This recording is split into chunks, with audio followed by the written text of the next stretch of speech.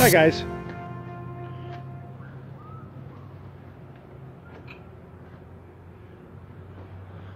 After long searching, I found a gear case.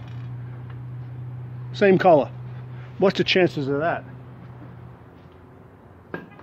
I looked high and low for it and it was right in front of my nose. Well, almost. But anyway, I'm going to kick it over here. I had it running for a short time before. The starter's a little weak, so what I did is I popped number 2 spark plug out and started up on 1 cylinder. Let's see if it starts again.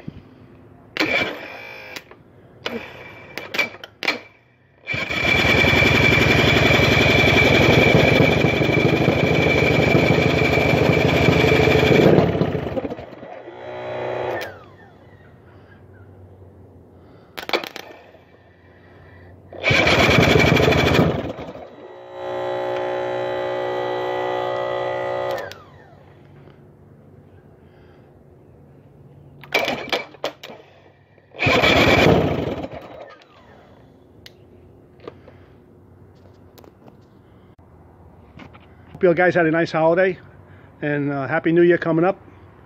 Don't get drunk. Well, here's an update on the motor. I tried to kick it over earlier. I haven't touched it basically since I got it the first day, but now beautiful day today. It's in the 50s today. So I went to jump it with the starter off my 55, which is right here, and wouldn't start. Starter's weak. So what I did, my old trick, in fact I put a video out a while back, if you ever get stuck on the water or wherever, want to start a motor and it's got a weak starter, just pop one of the spark plugs out and run it on 1 cylinder, and just be careful. Just stow the wire away from the exiting exhaust gases, because it could start a fire, but I haven't had that problem yet, but just keep that in mind. Anyway, here we go.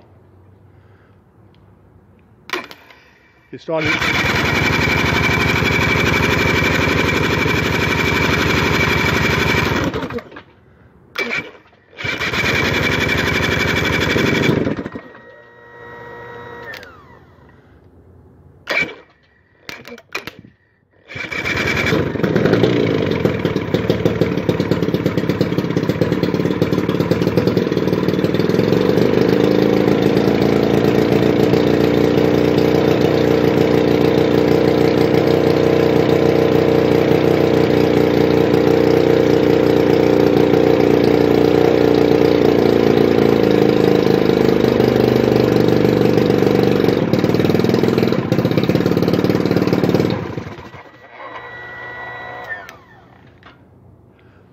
So I'm going to have to take the starter apart and rebuild it, or swap the starters, but